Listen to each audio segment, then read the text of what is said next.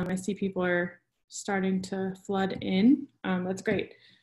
We tried for a couple weeks on Slack and have heard your feedback that Zoom is better, and we also agree. And this way we're also able to bring in special guests to talk through some of the things that we discuss in the Responsive Weekly. So this week I'm McKenna, and Noah is also here, and we're waiting on someone else to join, but we figured we'd start the discussion anyway right now about email versus direct mail. There's a constant debate about which one is more valuable, which one should you be using more. And we think at Virtuous, obviously, like the responsive fundraising philosophy starts with like comprehensive understanding of your donor, right? So that means that there is no sort of this or that conversation. It's both and how can you use them both strategically? Oh, here he is. Welcome, Brady. Hey, Brady. Hi. So you joined at the right time. I was just sort of setting the stage, and we included on Tuesdays the Responsive Weekly newsletter. We included your advanced guide to integrated fundraising. So that's why we wanted you here, because you're an expert on this, and Noah let me know that you had a lot of thoughts. So that's great. One of the lines in that post that I really liked was email fundraising isn't just about online fundraising. And that's sort of how we think about email and direct mail. They're sort of in their own channels, but what you were saying and what we also believe is all the parts add up to a synergy and add up to better fundraising in general. So I was wondering if you could talk about that, talk about how you got to that point and what you think about it. Yeah, I think in the email that y'all send out, I think Noah made the point, or maybe you, McKenna, made the point that, donors don't exist in a single channel world. We as marketers all the time do this analysis, and we look at channels, and, we as humans don't operate that way of thinking, oh, they sent me this email or they sent me this mail piece. Like we can't even process that information. We don't even know what's going on. And for us, that's why testing and data is so critical, because if you ask donors, do you want to get mail or do you want to get email, or do you receive both? They don't even necessarily know all the time. And so where we've seen the value of email and offline is we look at cohorts, right? So you've got an online only cohort, an offline only cohort, an offline only who receives email, and then a multi-channel. So people who give online and offline. That's an analysis that we do with all of our clients. And what we've seen is that people who only write checks just by getting emails give 90% more, just by getting emails, whether or not they click, whether or not they do anything, just by getting emails. So we know that the channels play a role with one another, even though you'll never see that show up in your online revenue, bucket. So that's why I think data is really important, because if people just said, we only receive 10% of our fundraising from, online, and a smaller portion of that from email, so why would we spend all this time focusing on email? Well, it's because we don't have the full picture of actually where information or where data and donors are coming from. So if we expand the data universe, then we get a much clearer picture, and then it shapes strategy, right? That's what's really, really key to this conversation. Yeah, that's an amazing statistic. And I also think it speaks to sort of the different ways that you have to interact with people, right? When we talk about responsive fundraising, we talk about leading with saying thank you more often than you ask for people. And that's a great way that email can work for you, even with offline givers, right? Is you have to keep those touches going throughout the year so that people feel like you're actually engaging with them and creating this relationship rather than just sending the ask. And that's when the two sort of email and direct mail work together in that way, and obviously help operators, because email is the sort of like easier thing to put together, but they're both impactful in that way. Yeah, and I think that's what, oh, go ahead. I was going to say, I know you mentioned the 90% more. I think the first question that came to my mind was like, well, what are you emailing them about? Like, how are they related to mail? So I think even getting more practical into that, like how does mail and email work even from a messaging content standpoint? And what recommendations have you seen work well? Knowing that that's for your clients, but people should test it. But what does work well? Yeah, so what's interesting is that at one level, it doesn't even matter what the content is. It's about this concept of like priming or being present or being top of mind or being top of inbox or whatever it is. So, that's the first thing that we look for in our analysis is just like, what is the volume? And volume is not the answer. but it is a critical thing. Like if you are just not emailing or not mailing enough, and for a lot of organizations on email, that's what we find is like, if all you do is just send one more email a month, you should see an increase.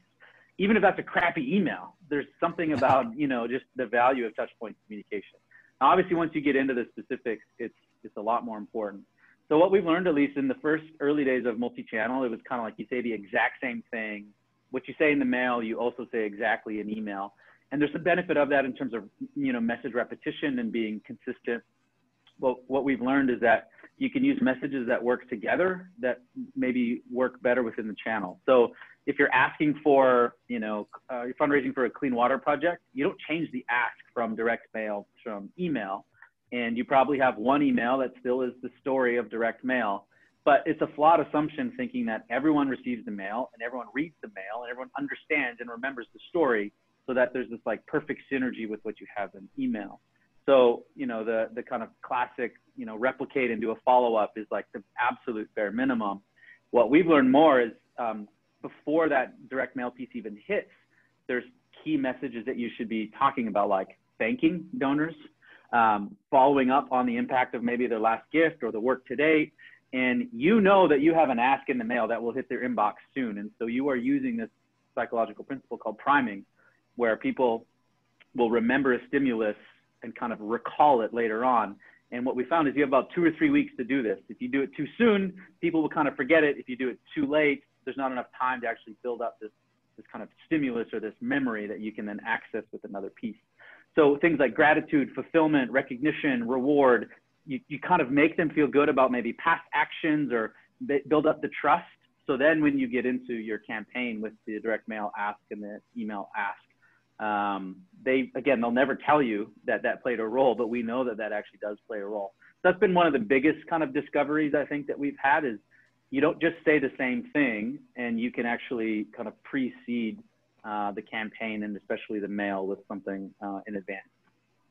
Yeah, and for those that just joined us, Brady is from Next After, and we're talking about the synergy between mail and email. And is it mail or email? Is it mail and email? What does that actually mean, and what does that look like? And Brady's wrote a great article that kind of unpacks some of the research Next After has done. I've shared that in the chat pane, but one of the things we want to make sure that we have for these discussions is that it is a discussion. We want to open this up for dialogue and questions from the audience. Normally there's like a webinar that has 45 minutes of content and then 50 minutes of Q&A. We're starting just 30 minutes of Q&A. So we're priming the pump, talking through this, but Brady joined us. So feel free to ask any questions for Brady. I know I spent 7 years doing fundraising for a larger nonprofit, and we saw this concept of priming work every single time, even 8 years ago, where we would send emails and then prime back or prime direct mail pieces that we were going to send. And like you mentioned, it almost doesn't matter what you said. What you said can improve that, but just by actually delivering something, then them receiving the mail is a great way to do this. We also did this with other channels where we would have our mid-level donor team actually call and thank donors for their involvement in their partnership a week or two ahead of them receiving that direct mail piece in the direct mail. And I think the key here is something you said that was a slight undertone, but I think it's so important, is that it's not about the channel. And because even if you mail, some people might still give online. If you email, they might give offline. It's about the donor and how do you connect them, that supporter, to that story. So are there other best practices that you've seen or anything else that I think is top of mind before we dive into some of the questions that are coming in? No, I think it goes back to the importance of capturing and acquiring emails. Again, if you can start making the linkage between financial value not directly tied to online, but even just people who receive email, and this would apply to people who buy tickets, who buy t-shirts, other ways that you generate revenue by having that email. And then what we've seen is, that multi-channel bucket where people are even more valuable, like extremely more valuable than online or offline only.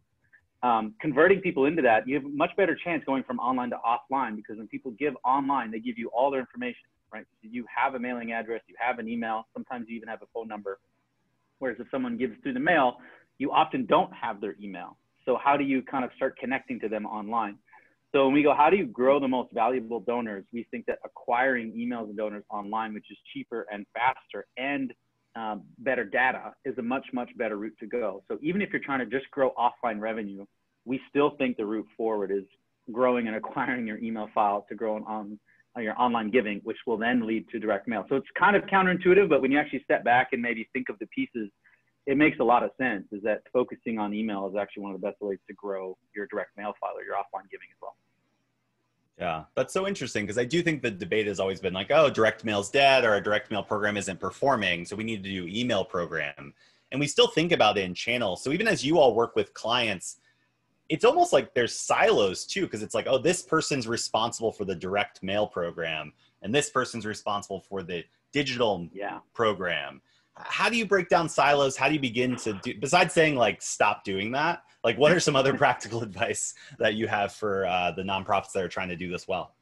Yeah, I think that's probably the biggest, hurdle in this whole thing, especially once you get into larger organizations who then have, agencies. You got a direct mail agency and a digital agency and different departments, and fundraising or digital is often, often under marketing or communications, and fundraising, direct mail. So you get all these kind of issues. I think, not to be overly simplistic, but the data is absolutely critical. If you can have this shared understanding of like, the work that we do in digital helps the work that you do in, offline, and vice versa. If we can figure out how to use offline to help the online, we have shared goals here in terms of getting more donors, growing revenue. So let's work more closely together. And, if there's not an understanding that what you do helps me and what I do help you, then trying to foster collaboration is really, really difficult. You're hoping that, you're nice people who want to work together.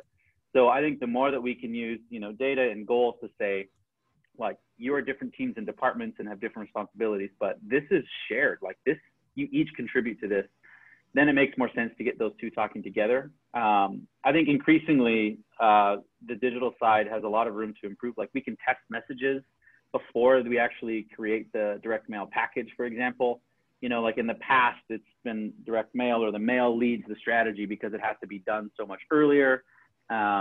Whereas, in digital, you can be so much quicker. So there's this untapped arena of how to maybe use digital even more, for offline that would be interesting to see. Absolutely. Courtney had a few great questions. I figured she might need to provide clarity, so I was going to let her actually ask the questions directly. So, hey, Courtney, you're on the Responsive Weekly. Welcome. Thank you. Hi, everyone. So the first question I had was, do you feel that it's better to use direct mail secondary after you first send an email communication? So would you first start with the email communication and then a physical piece of mail, or can it be flipped? Does it matter the order? Yeah, it's both, I think is the answer. Again, the ask email itself, I haven't seen any information that says it should definitely be before or definitely be after. The thing that we are more definitive on is the communication leading up to when they receive the direct mail appeal is really crucial, and that's probably easier to do in email. That's the kind of stuff that, thank you so much for your gift, here's a story from the field. Those types of things absolutely have to come before the direct mail piece actually hits their inbox. A lot of organizations will do a straddle, so one ask email before the direct mail and then another ask email afterwards. What's interesting too, and this gets a little bit more advanced, is generally speaking, people are more generous when they write a check than when they give online. So there are some schools of thought in the world of direct mail that say you actually don't want to encourage people to give online. You want them to give offline because they're more generous in that way. We don't necessarily ascribe to that theory, but again, if you did, then it puts even more emphasis on using email leading up to, say, the direct mail appeal. So definitely an email or two before they actually get the package, and then whether or not you do one ask or two ask, a little before, a little after, I have no evidence or research to say for sure do one or the other. Cool, thank you. And then is it okay if I ask one more question? Yeah, go ahead, Courtney. All right, and just to clarify, I know that this is coming from the point of view of fundraising, but I'm actually kind of translating it in terms of getting people to call to action, since we're a membership organization. So what I was wondering is, do you find it useful if you use both the email and mail that redirects with more details on a landing page with call to actions, if you have an end goal? And to be more specific for mine, it's towards our legislative session. So getting folks involved. Yeah.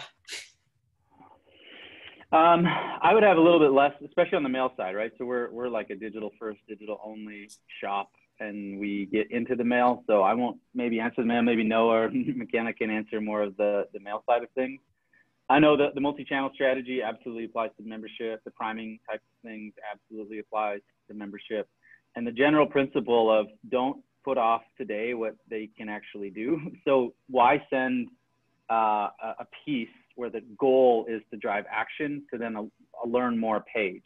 The goal is that they would have already seen a learn more page. They would have known about the program or the membership, so that when you ask today, you actually drive to an action only page. There's no, learn more kind of business.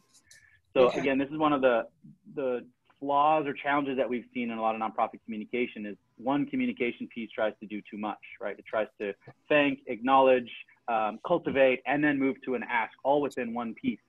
And that's really, really difficult to do. And you generally just get the people that are most engaged already. So instead of splitting that out of saying, how do we re-engage, make sure they're thanked, inform them, and then you have another piece that calls them to action. I think that's more of what we need to work towards. Yeah. And just to add there, I think too, we have to remember whether we're asking someone to give or take another action, we're still dealing with people and trying to activate them. So I think as Brady said, all of the same behavioral psychology principles of how do we prime, how do we drive action, applies regardless of kind of what the action that you're trying to drive them to do really plays in. So Courtney, I really appreciate the time. Is there any other questions you had before we let you go? Nope, that is it. Thanks, y'all. Thanks. So Brady, we did have another question that came in. It came from Anonymous, so we're not going to get to make them speak. But it says, my boss is opposed to using email.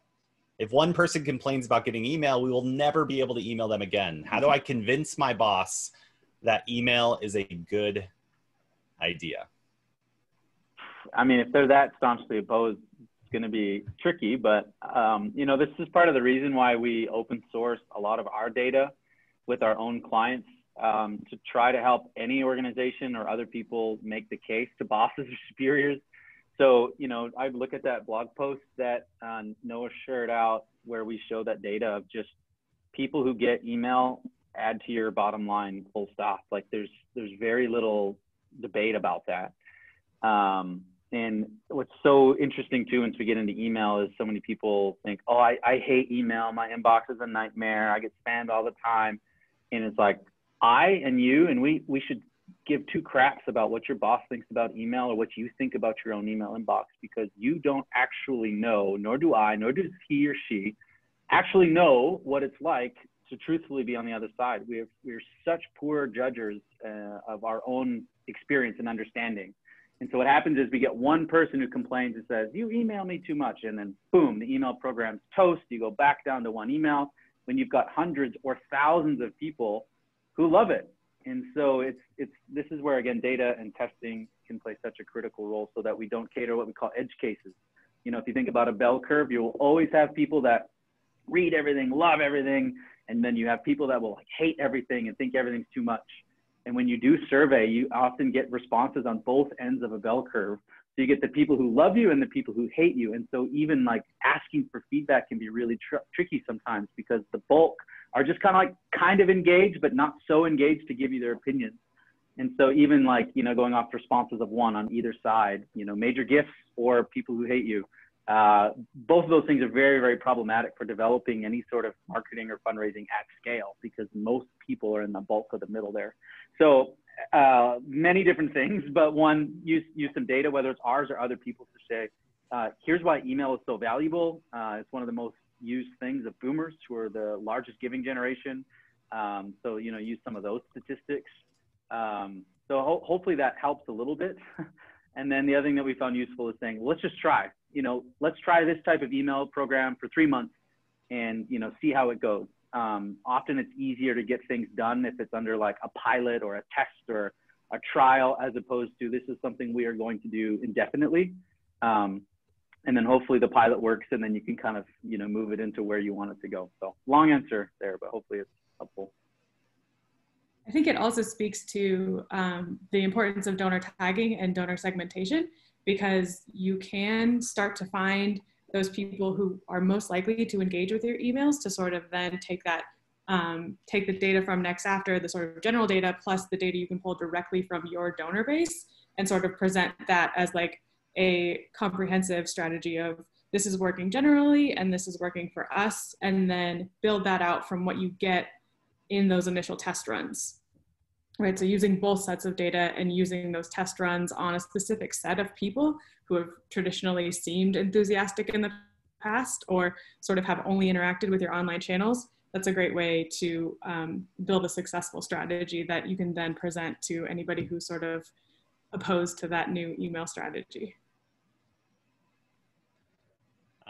We did have two notes that came in.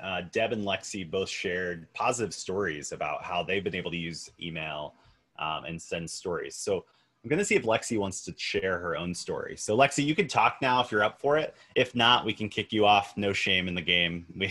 We're not going to force you to talk if you don't want to. I think Lexi, you're on whenever you're ready.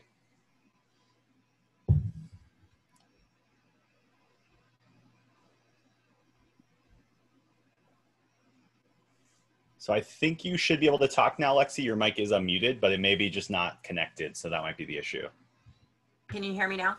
Yep, perfect. Okay, good. I logged on differently. So, yeah, so we're a zoo. So that does help because we have good pictures, and, you know, we've always used email and kind of sent out monthly updates and such. But when this all hit and we had to close, we really all worked together and created what we called the Monday Minute and started sending out weekly emails. And in there, you know, we've had some controversy within our organization of, you know, promoting park events and us in fundraising always wanting that donor message. And it was when all the other stuff went away that it was easier for us to get our message into all of those emails. And we have found now people love those emails, and most of it is good stories and pictures, but there's the reality in there too. We closed, we lost 2/3 of our staff, but we get donations every single time. And at the bottom of every email now, you know, and we have a lot of options: become a monthly donor, renew your membership, virtually adopt an animal. But just yesterday, we put out a very specific email about, it was World Dog Day. So we have African wild dogs, and we said virtually adopt. And we, I think, got, you know, 7 adoptions, you know, for not a huge amount, but overall, you know, we just really see it as very effective for us. Yeah, I really appreciate you sharing that story, Lexi. Thanks. I know we're coming up on time. McKenna, did you have other questions that you wanted to dive into, or other kind of topics from, it looks like we have a few more notes. Yep. Another anonymous person, so we won't put you on the spot, asked, how do we move to a more direct mail campaign when we're an organization that sends at least 2 emails a day? Which I think is a great question, because we do see that direct mail is very effective, and leaning too heavy on one channel or another might be leaving money on the table. So Brady, do you have any thoughts on that? 2 emails a day they send?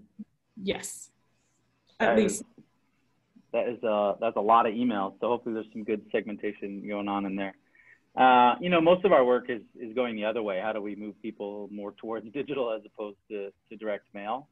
I think one of the biggest things to consider here, and it's important in this conversation too, is cost. Like, there's very little tangible cost to email. There is very tangible real cost to direct mail, and that's often a barrier. And so one of the biggest things when you start a direct mail program is knowing when to stop mailing people and how to optimize. I'm going to get the numbers wrong, but the millions of people that get mailed who are dead is staggering, right? And it's just pure data. When I used to do a lot more direct mail when I had my own agency, basically once someone hasn't given about 14 months, the percent of their response rate goes down below 1%, less than 0.5% normally. So the kind of front loading, or that first year of communication on the direct mail side, is really, really key. So, you know, welcome package, maybe the first 3-6 months, you have a regular cadence, And then if they aren't giving through the mail, or you see that there's not an engagement, overall, then being able to let them go. That's one of the things that we need to do more of on the mail side, but it's even more paramount on the email side. It's even more paramount on the mail side because it'll cost you revenue. And then focusing on a campaign. I think a campaign focus is really key as well. So instead of thinking about like, what do we do all year, being able to pick, here's a year-end campaign, here's a spring campaign, it makes it a lot easier to identify, here's when we're going to do a direct mail piece or not. So hopefully that helps a little bit. It's kind of a broad, vague-ish question, but hopefully it helps. All right, so we had one more person. Deb wanted to share her story, which speaks to emailing people and I guess like the personalized experience of your organization and how one donor can really change their mind based on how you communicate with them. So thanks for joining us, Deb. Great, can you hear me? Yep. Okay, anyway, I work for a health foundation and this person has been a very generous donor for many years and has been very responsive to sharing feedback with us, so very engaged in the process. But for years, he would always complain to me about how he hates emails. He's a, call him, talk to him directly kind of guy. And so I knew that, but we would send out this mass. Yesterday, he responded after getting one of our e-newsletters. He took the time to respond and say, I know I've been anti-email in the past, but I was very pleased to receive this and love the information. And so I look forward to next month's issue. And so that was just like great feedback. Again, people realize there are different ways to receive information, and we were very grateful he took the time to let us know that he is accepting of emails now as well. Well, it's interesting. It's a great story. Thanks for sharing, Deb. It's interesting when you hear people say like, I don't like email, or I don't use email. Often what we're saying is I don't like the types of emails that I get. It's not really email that's the problem. It's like the content within the email, right? And in a research study, we're doing this with Virtuous right now, looking at multi-channel online and offline. And I was just talking with one of our data analysts going back and forth about how many emails. The goal isn't to ask, but there's big donate buttons. There's passive asks to donate. So as a donor, you feel like you are being asked all the time. So people go, oh, they ask me all the time. Whereas we on the communication side, no, that wasn't an appeal. We were just telling you a story.